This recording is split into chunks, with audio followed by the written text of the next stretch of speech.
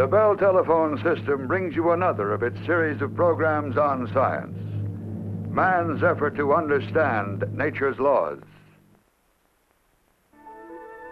The story you're going to see and hear is about science. It is also a story about you. This man is a geneticist. He is concerned with questions that have puzzled mankind for many ages.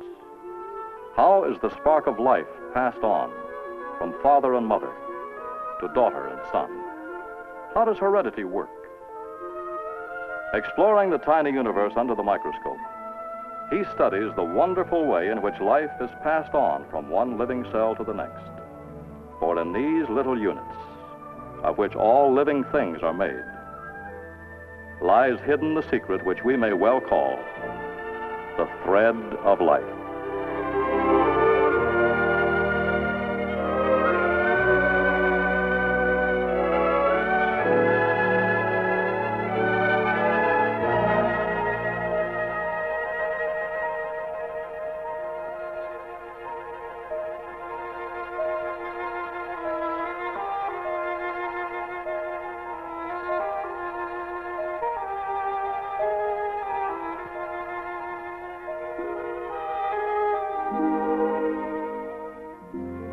About to unfold for you an adventure in the world of science, a science that deals with the nature of living things. Our story is about you and me and why we are alike in some ways, and yet why each person is different from every other. There are billions of people over the face of the earth, of all sizes, shapes, dispositions. Let's look at a few examples. Nature arranges endless combinations.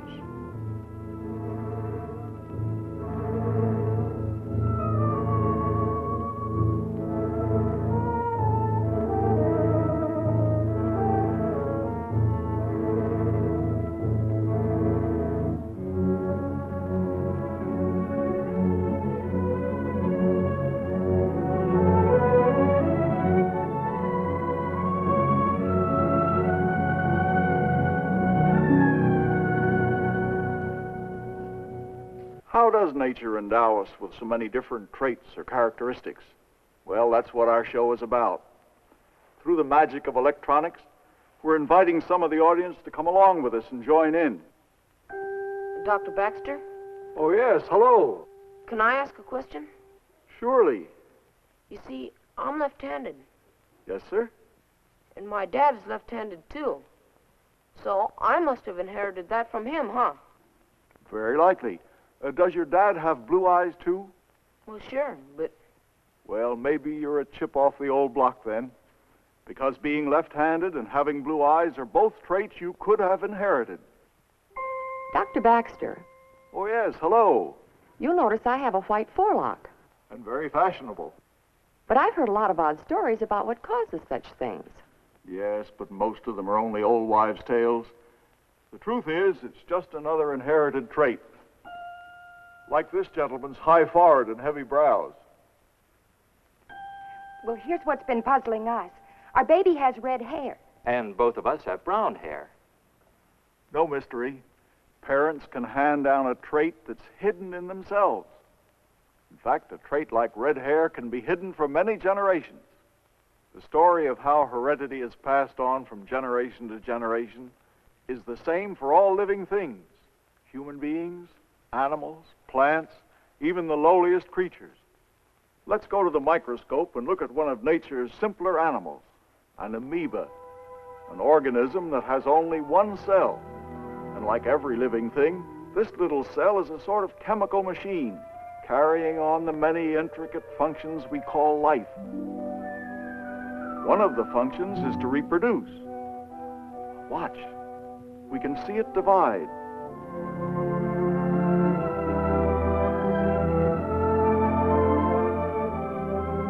Now there are two daughter cells. The two new cells are just like the old one. They inherited all the traits of the cell they came from. And this same sort of process goes on in all living creatures. I see. Now you've got two cells. Okay. But what I'd like to know is, where'd the first cell come from? In a way, you're asking where life itself began. We don't know that. But the first cell you saw here came from some other cell. All cells come from other cells. That's how the chain of life has come down through the ages. You started life as a single cell. That cell was a combination of an egg like this from your mother and a sperm cell from your father.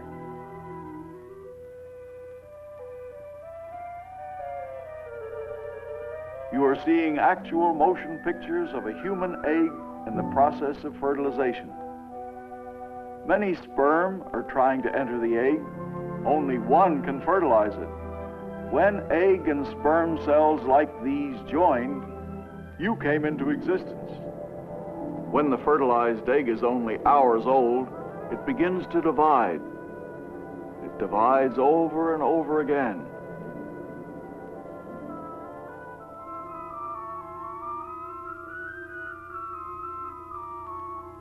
The new cells begin to work in different ways. Some become muscles. Others make nerves. Here, bone-making cells, skin cells, blood cells, trillions of cells. An embryo takes shape. Then, the greatest miracle of all, a baby. And not just any baby, but a baby of a particular kind. A baby with almond-shaped eyes, or round eyes, with brown skin, or white skin. All this begins with one tiny egg, no bigger than the tiniest dot that you can make with a sharp pencil. But can you predict what an egg is going to grow into? Can you tell by looking at it? No, you can't. Many egg cells look very much alike. Look at this egg. Or this one. Or this one. Could you guess that one would become a baby? One a rabbit? One a lamb? And when we analyze the cells of various living things and find that their chemical machinery is about the same, we begin to wonder, what shapes the development of a living being? All right. A lot of cells look the same. Their chemical machinery, as you call it, is about the same. But still, there must be some sort of a gimmick inside the cell that makes it work. You're right. Scientists have been trying for a long time to find that gimmick. But the first clue to the workings of heredity was uncovered in a way that might surprise you. How is that? By mathematics. In one of the greatest achievements of the human mind. The story begins over 100 years ago. In a monastery in a corner of the old Austrian Empire, there lived a monk named Gregor Mendel, a teacher, a man of many talents, driven by scientific curiosity. He spent long, busy hours working over a patch of peas in the monastery garden. He noted that some of the traits of the pea plants were clear and distinct. Some of the strains were always tall. Some were always short. Some had wrinkled peas, some smooth peas, some purple flowers, some white. And he set out to determine how these traits were passed on from one generation to the next. He cross-pollinated large numbers of the plants, and he kept careful records. After 8 years of painstaking work, he reported his findings to the scientific society in the town of Brunn. And so, gentlemen, I crossed a pure strain of tall plants with pure short plants by putting some pollen from one strain onto the flower of the other. You might suppose that their offspring would be medium-sized plants, but not so. The next generation were all tall plants. And now when I crossed these plants among themselves, 3/4 of the grandchildren came out tall and 1/4 came out short. On an average, tall plants outnumber the short by just about 3 to 1. How does this happen? From tall and short parents, all tall children. And from tall children, a mixture of grandchildren that are both short and tall. This is my theory. Our original parents were pure strains, so each child inherited a unit for tallness and a unit for shortness, but they all grew tall. That's because tallness is a strong or dominating trait. I call it dominant, while shortness is weaker, or as I call it, recessive. Now, these child plants are not pure strains, even though they are tall, because each contains a unit for shortness which is hidden or blocked by the dominant unit for tallness. But it is still there, waiting. So when these child plants are crossed with each other, a grandchild plant has 4 equal chances. It may get a tall unit from each parent and be a pure tall plant like the tall grandparent. A short unit from each parent becoming a short plant like the short grandparent. Or a tall and a short and become tall. Or a short and a tall and become tall. And thus, an average of 3 plants will be tall for each one that is short. Tallness and shortness are due to hereditary units. Using thousands of plants, I have studied 6 other traits for color of blossoms, shape of pods, color and texture of peas, and so on. And these traits, too, are inherited as units, units that are passed on from generation to generation. And in every generation, they are shuffled and reshuffled according to the laws of chance. That, I believe, is what causes the puzzling mixture of traits in nature.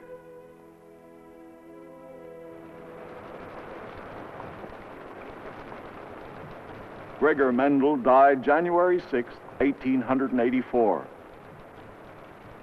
His work was unnoticed by the world, but his careful study of nature had begun to explain one of her great mysteries. He proved the existence of something that could not be seen, the invisible units of heredity. The same units that govern your hair color, or the shape of your face, or make your eyes blue. But what were these units? How did they work? These were problems other scientists had to work out.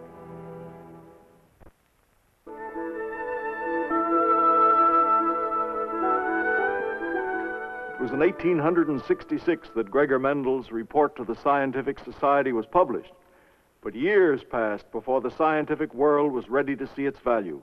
Now, these units, the ones that Mendel discovered. Units of heredity. He proved they were there, but where? I thought we'd already found out. In the cell. That's right. Well, could they be some kind of particles? Exactly my question. That's also the question biologists began to ask themselves. And for the answer, they looked deep into the unit of life with their microscopes, inside the cell, and probed into its inner core, the nucleus. Can you see inside a nucleus with a microscope? Yes, it's not easy, because ordinarily all you see of the nucleus is a fuzzy, indistinct blob. But when scientists stain the cells with a strong dye, some parts begin to show up, and we see strange little fibers called chromosomes. There are chromosomes in the cells of every living organism. They come in matched pairs. In every cell of corn, for example, there are 10 pairs or 20 chromosomes. The grasshopper, 24 chromosomes. And man, 46, 23 pairs. Well, man has the most. Is that because man is the highest form of life? No.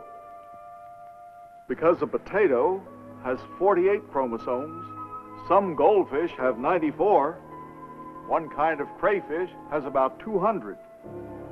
The number doesn't seem to be significant, but what the chromosomes do is very significant.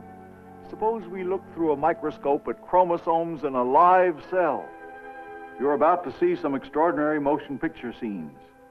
They were photographed by Dr. Andrzej Bayer and Mrs. Bayer in Krakow, Poland, by coupling a motion picture camera with a microscope.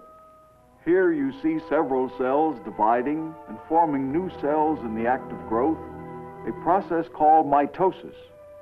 The cycle we are watching takes about half a day in nature, but we are seeing it in speed-up time-lapse photography. Now let's look at a single cell as it divides. Watch the chromosomes closely. Each one will split into two identical new chromosomes.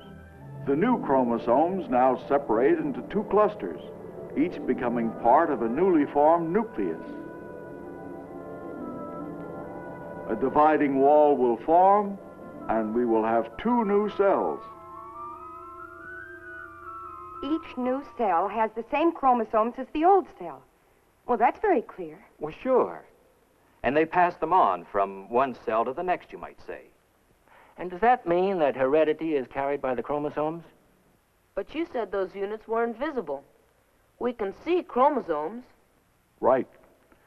And what you are all asking are precisely some of the questions that occurred to scientists around the turn of the century. About this time, Mendel's forgotten report was discovered and brought to the attention of the world. Meanwhile, scientists looking in microscopes found that chromosomes followed the same rules of behavior as Mendel's units. And the same idea occurred to several investigators at almost the same time. The units of heredity are carried on the chromosomes. This idea led the way to the birth of a whole new branch of science, genetics, all based on the invisible particles now called genes, which are passed on from generation to generation. First discovered by a patient, dedicated scientist working alone in a monastery garden. Man, without even a microscope. That's another reminder that the most powerful instrument in the cause of science is the human mind.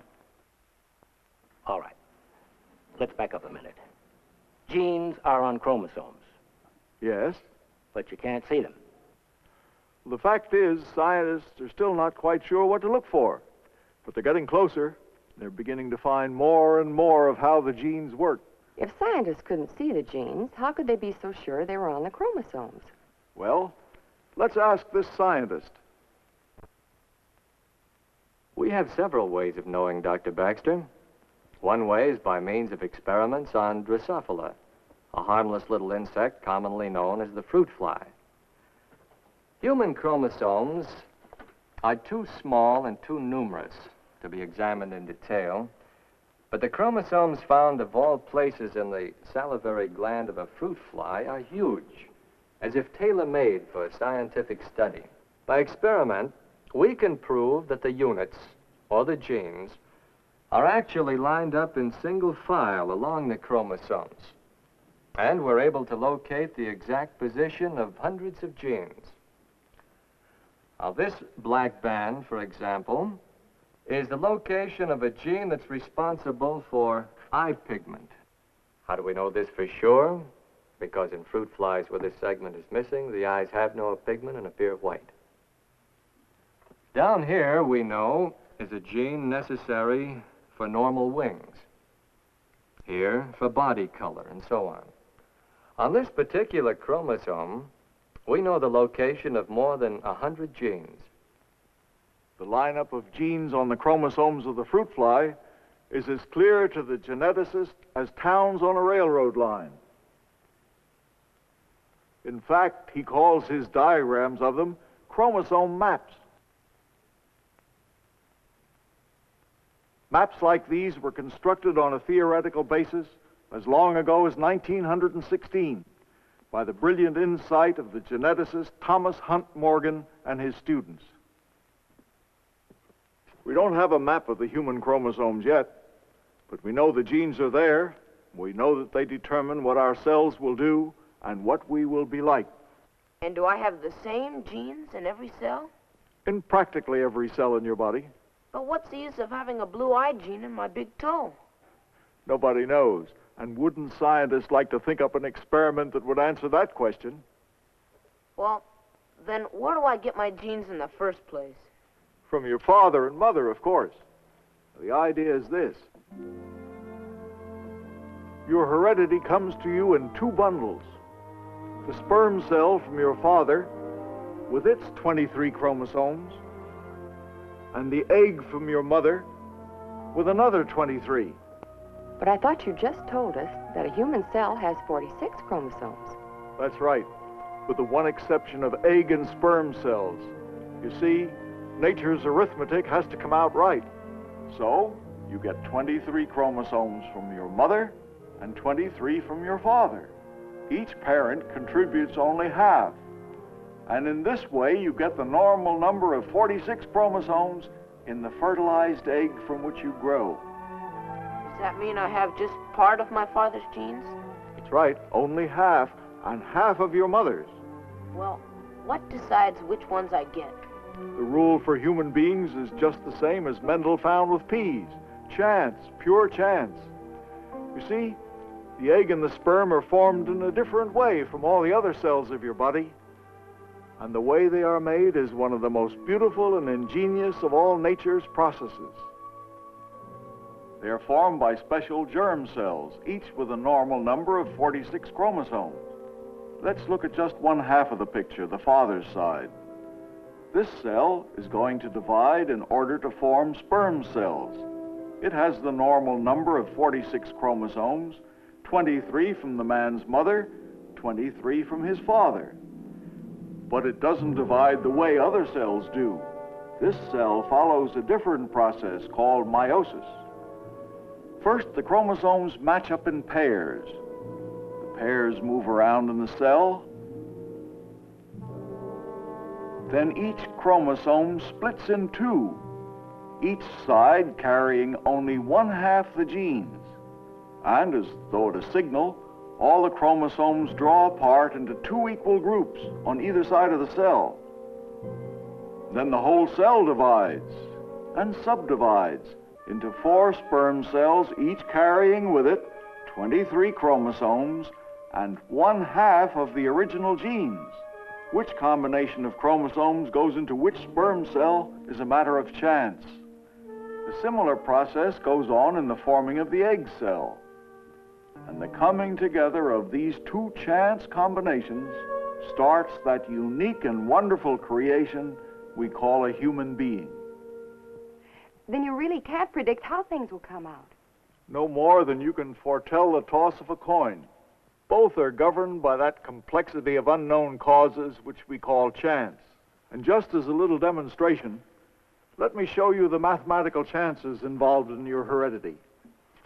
Some of you may not realize the number of combinations that are possible with 46 chips.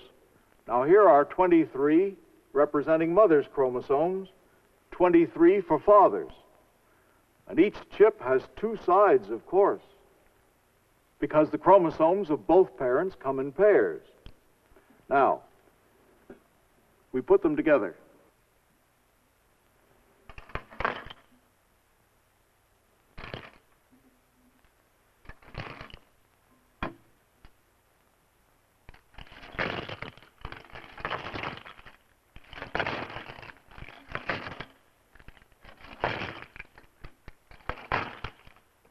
And throw them out.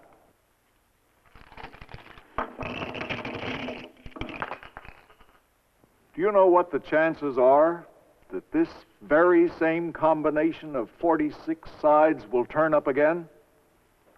Well, the odds against it are 70 million to 1. That means the chances of your being exactly like your brother or sister are less than 1 in 70 million. This is many times the total number of people who ever lived. So the chances of 2 persons happening to be just alike are slim indeed.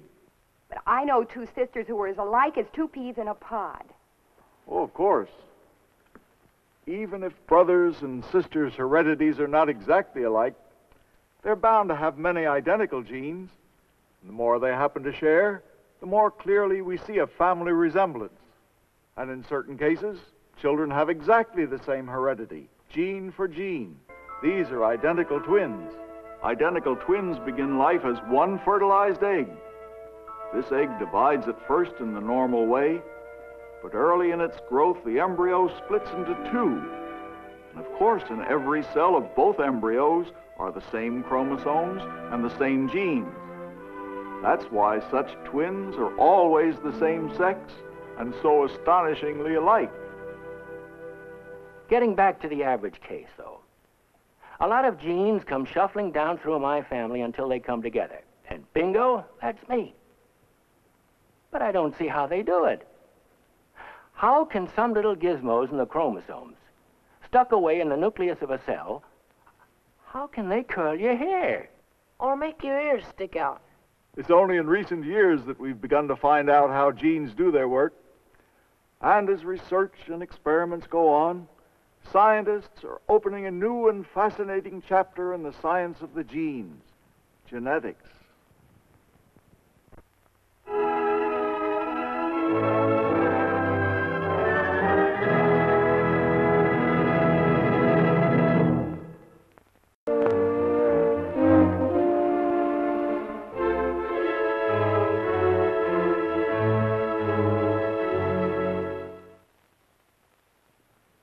We know that the genes seem to be the blueprints for each cell, designing and determining what it does. We also know that each living cell is like a tiny chemical machine. Genes control the chemical reactions, and in this way, they affect all our body functions. These functions often differ from one creature to another, even from one person to the next, according to the genes. For example, you might think that everything tastes the same to everybody. That's not always true. It depends on heredity. Take this family group. We'll make a simple chemical test anybody can do. These papers contain a harmless chemical we call PTC. I want each of you to put a strip in his mouth. Now, some of you will be able to taste it, and others won't. And if you can taste it, it's going to taste bitter. Don't worry, it's harmless. The ability to taste PTC is a dominant inherited trait, just like tallness and Mendel's pea plants. Let's consider the case of this baby who can't drink milk. Most babies, of course, thrive on a milk diet. But this one has a peculiarity in his body chemistry. His body can't handle one of the sugars found in milk, a sugar called galactose. Medical records showed that the baby's ailment is inherited, a matter of genes, genes that control the way sugar is used in the body. Go ahead. Well, Question? yes. Well, that is it genes that tell whether a baby will be a boy or a girl? Yes, they do. A little while ago, you remember, we found that the genes are on the chromosomes. We also got the idea that all of our 46 chromosomes are in 23 matched pairs.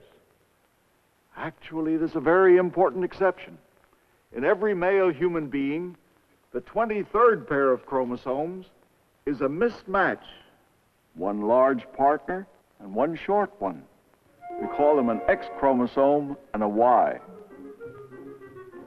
In the cells of every female human being, there are 2 X chromosomes and no Y. A fertilized egg that has 2 X's will grow into a girl. One that has an X and a Y can only grow into a boy. Which parent determines which types the fertilized egg will have? Can't be the mother, because she has no choice. She can only contribute an X chromosome, but father in his cells has one of each, an X and a Y. And the sperm that fertilizes the egg can carry either an X or a Y. The chances are 50-50. If the father's sperm cell contains an X, the baby will be a girl. If a Y, a boy will be born. Father's chromosomes decide. I suppose that's why fathers brag so much. Well, fathers may brag, but on the other hand, the Y seems to carry nothing much except the genes that determine male sex, while the X chromosome carries a variety of genes. This arrangement leads to interesting consequences.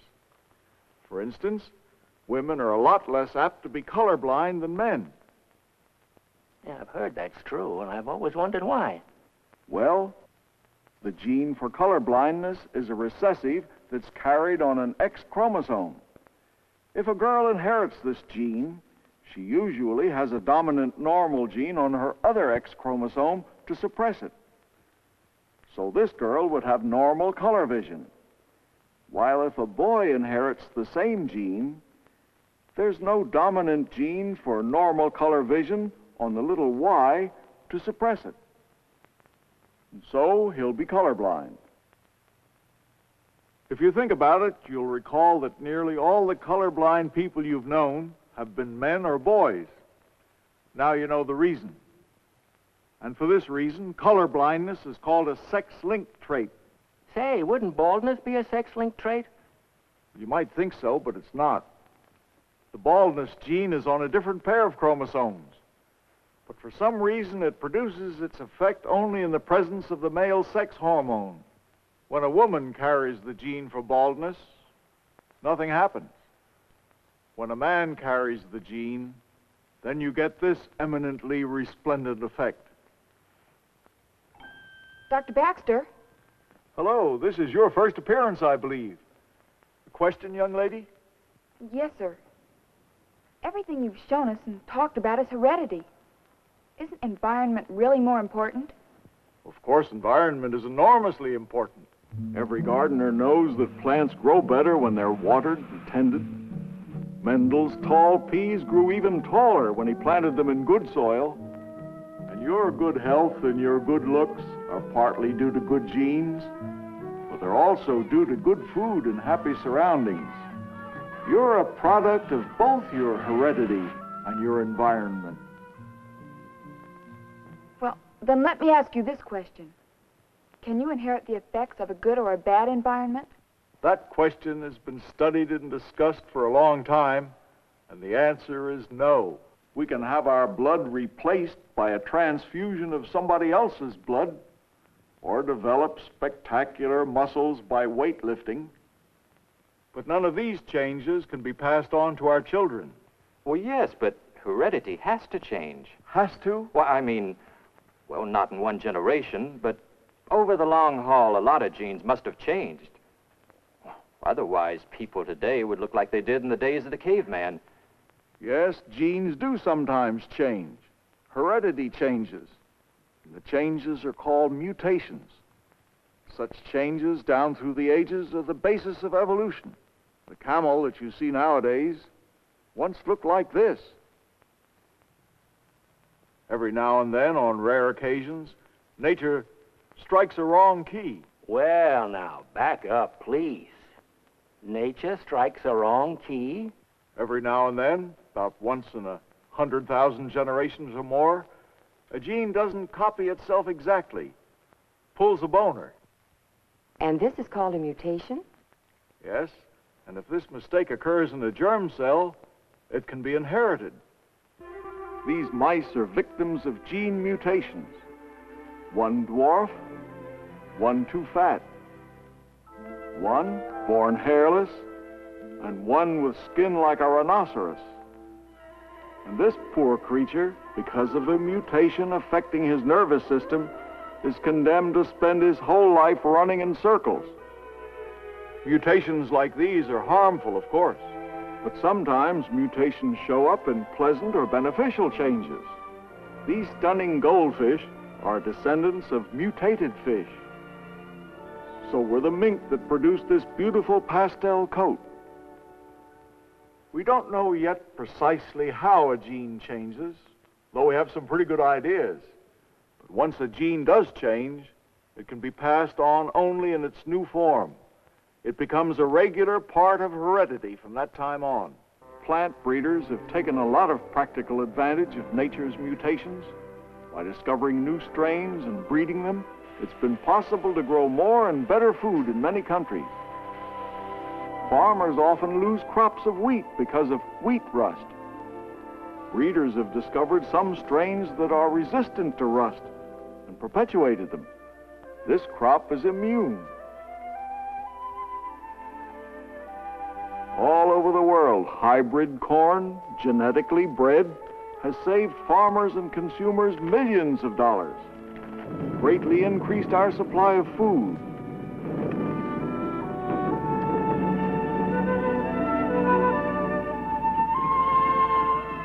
The principles of genetics have also been put to work in breeding poultry for market and for egg production. in breeding hogs and beef cattle, in growing oranges and grapefruit, lumber trees in Sweden, and rice in Japan.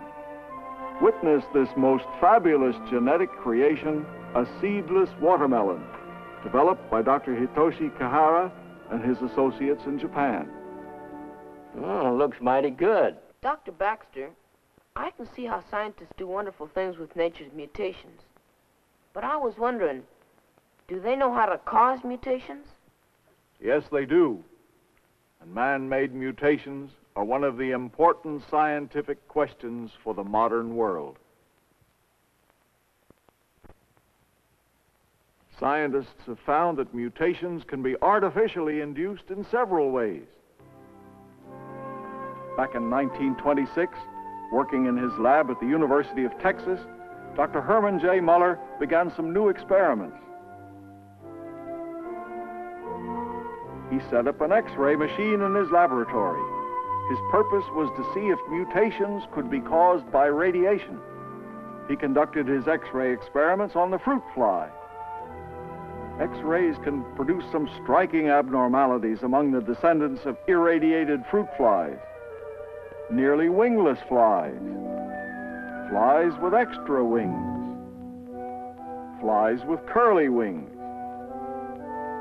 flies with black bodies, white-eyed flies. Muller found that X-rays can also have a deadly effect. When he X-rayed fruit flies, a certain proportion of their descendants died as embryos and the eggs never hatched. Again, I suppose the mutation means that something happens in the cell. Have they found out what happens? Scientists have photographed irradiated cells and find that strange things happen.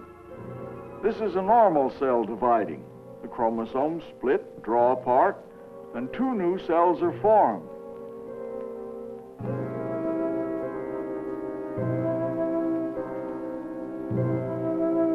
These are cells that have been irradiated. They cannot divide normally. Some of the chromosomes are broken.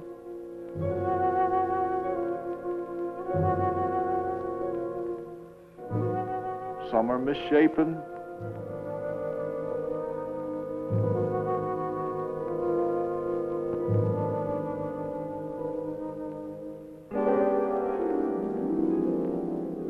Sometimes the chromosomes fail to split and the cell cannot reproduce.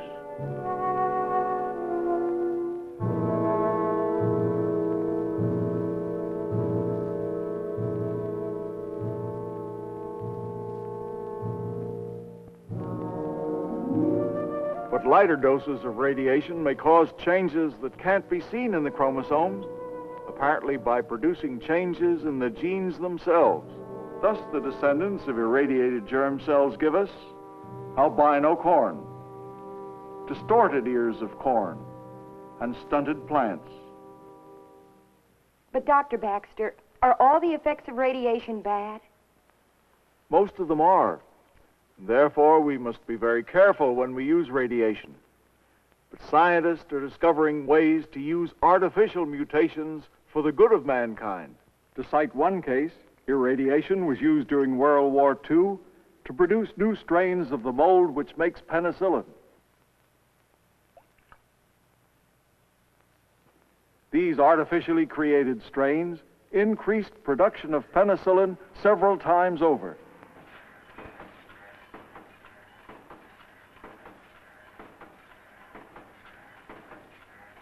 Thousands of lives were saved. Radiation is sometimes used to check the abnormal cell division we know as cancer. Cancer cells multiply wildly in an abnormal way, and scientists are trying to find out what has gone wrong.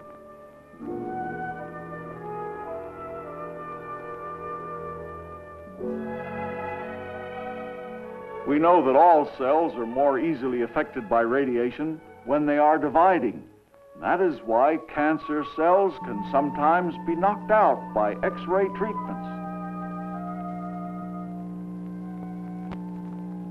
But to me, the greatest service any science performs, therefore its most practical aspect, is what it adds to man's fund of knowledge, the knowledge of ourselves and the world we live in. One of the most exciting fields of science today is the continuing search to find and identify those invisible units of heredity that Mendel imagined 100 years ago. You think they'll ever see what those units look like? Well, they're getting warm, and the road they're taking is leading them close to the secret of life itself. The first big clue turned up in Switzerland. The scientist Friedrich Miescher, experimenting with Rhine River salmon, discovered unknown chemicals in the salmon sperm.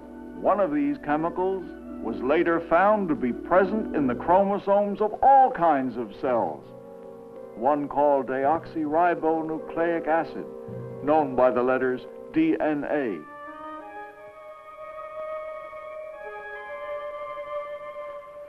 Could this complicated substance with the long name be Mendel's particle of heredity, the gene itself? It looks pretty much as if DNA is the material that carries our heredity. And here is an experiment that shows why we think so. This demonstration is by Dr. Harriet Afrusi Taylor. About the smallest cells we know of are bacteria, but they too have heredity. We have discovered that some bacteria become resistant to drugs, to antibiotics. This resistance is hereditary. In other words, the bacteria have acquired a mutation for resistance. This is how we can demonstrate what happens. Both of these plates contain an antibiotic that kills bacteria. This dish has been spread with ordinary pneumococcus bacteria, the kind that causes pneumonia. None of the cells here have grown because the antibiotic has killed them. The second dish has been spread with the same kind of bacteria, except that this strain is resistant. These cells are flourishing. Now we can extract the DNA from the resistant bacteria, and we get these pure fibers of DNA. Here you can see the fibers more clearly. We have put a little of this DNA into a tube. Now we add to it the bacteria which are not resistant and let them grow for a little while. Finally, we spread these treated bacteria from the tube on a dish containing the antibiotic, spelling out the letters D, N, A, and leave it in a warm place for a day. By the next day, something surprising has happened. The bacteria have multiplied. Their heredity has been changed. Some of the bacteria we treated have picked up the DNA and from it have gained the ability to resist the drug. What is more, they have passed the resistance along to their descendants. Unbelievable as it seems, we can transfer heredity from one strain to another through the substance of DNA. Well, gee, what kind of stuff is DNA?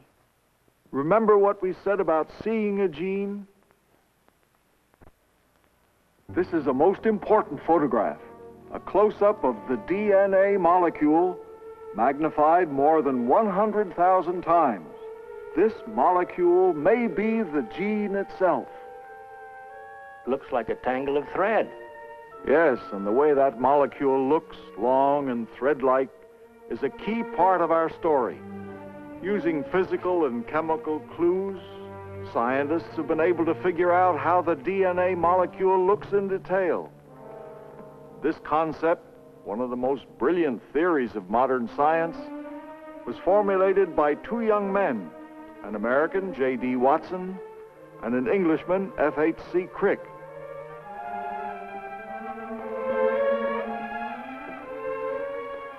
This model represents only a short piece of a DNA molecule, magnified many times. Its proportions are deceiving.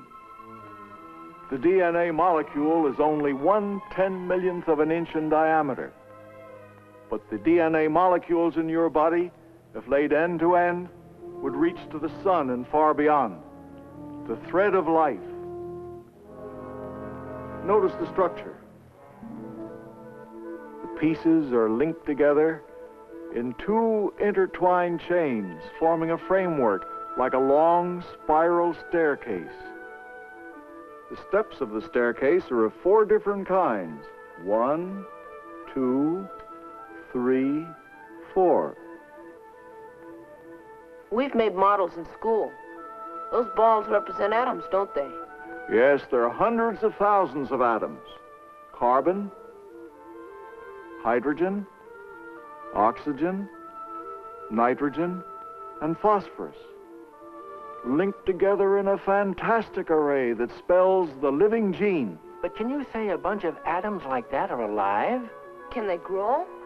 No, but put them all together into a DNA molecule, and in this molecule you have an essential quality of living matter, the ability to reproduce, to make copies of itself. And of all the molecules known to chemistry, only DNA and its relatives have this ability. The theory of Watson and Crick assumes that when a gene is ready to reproduce itself, to divide, as it must do if the chromosomes divide, the whole DNA molecule comes apart in 2 pieces, the twin chains it is made of unwinding like the strands of a rope. Floating around it in the cell are smaller molecules, which make up a sort of spare parts supply for DNA. They are drawn by chemical forces to find open spots to join, forming the steps of the staircase, until each strand of DNA has made itself a new partner, and now 2 double chains, 2 identical molecules exist where only one existed before. This is the theory of how heredity is passed on. Mind you, this is just a theory, but it makes sense. Many scientists are at work trying to see if it is really correct. That's extremely interesting, Dr. Baxter, but there's something I don't understand. You said before, genes make us different.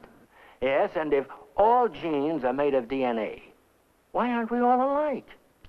You've put your finger on an intriguing part of the puzzle. If all DNA molecules are made up of the same parts, how can people differ? The evidence is strong that the 2 interlinked spirals are the same in all creatures. But the difference, which makes you, you, and me, me, is to be found on the stair steps of the spiral.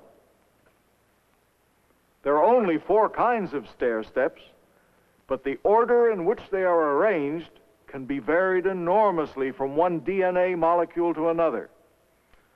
So it may be the arrangement of the steps in this fantastic stairway that spells out the difference between you and me, between a fish and a bird, between a grasshopper and a redwood tree.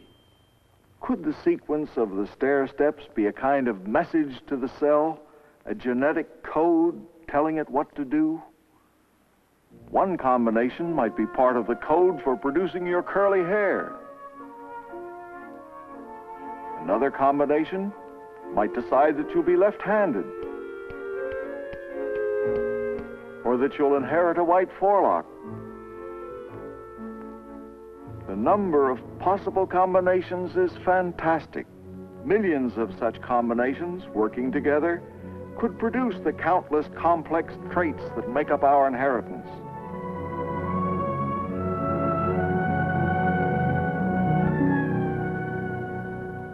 Research on DNA is one of the great new challenges in science. For the young scientists of the future, there are many exciting questions ahead. Can we learn how to read the codes in DNA? How the gene passes its orders along to the rest of the cell? Why certain genes work only at certain ages? Infancy, childhood, adulthood, and old age. Astronomers tell us there may be millions of planets capable of supporting life. Is DNA a basic chemical of life on other planets as it is on Earth? Someday we may know the answers to these questions. And when we do, science, always pushing forward, will find new mysteries to be solved. For the physical nature of life around us in all its wonderful variety is a constant marvel to mankind.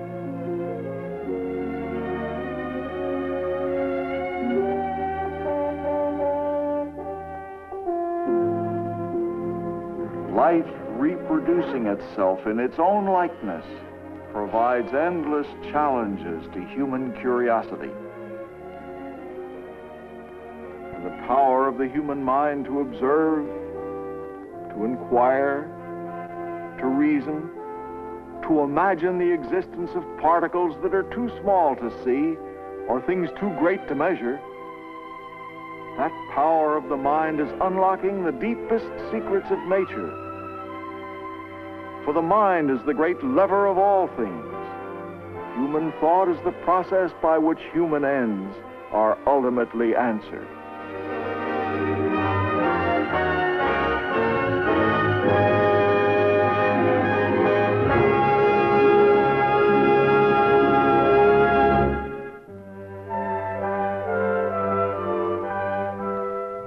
The Bell System is grateful to the many distinguished scientists who helped to prepare this story of genetics. Our thanks to the advisors who supplied and checked the scientific content: Dr. James F. Crow, Dr. Norman H. Horowitz, and to the individuals and organizations who provided special material. Our thanks to the Advisory Board, which reviews the scientific aspects of these programs. Its members represent the broad range of modern science: biology and genetics, medicine, bacteriology and botany, chemistry, geophysics, physics, anthropology, electronics and acoustics, mathematics, engineering. To all these men, the Bell System is indebted for their support of this venture in public education through entertainment.